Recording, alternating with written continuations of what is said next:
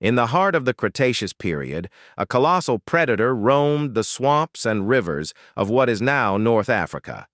This was the Spinosaurus, a dinosaur unlike any other, with its distinctive sail-like spine towering above its back.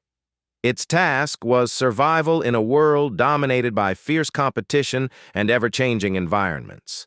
The Spinosaurus, with its elongated snout and conical teeth, was perfectly adapted to a piscivorous diet, hunting fish in the murky waters. To tackle the challenges of its habitat, it evolved unique adaptations. Its long crocodile-like jaws and powerful forelimbs allowed it to snatch slippery prey with precision. The sail, possibly used for thermoregulation or display, added to its imposing presence. The result of these evolutionary traits was a highly successful predator, ruling its watery domain. The Spinosaurus stands out in paleontological history not only for its size, but for its specialized adaptations, offering a glimpse into the diverse and dynamic ecosystems of the past.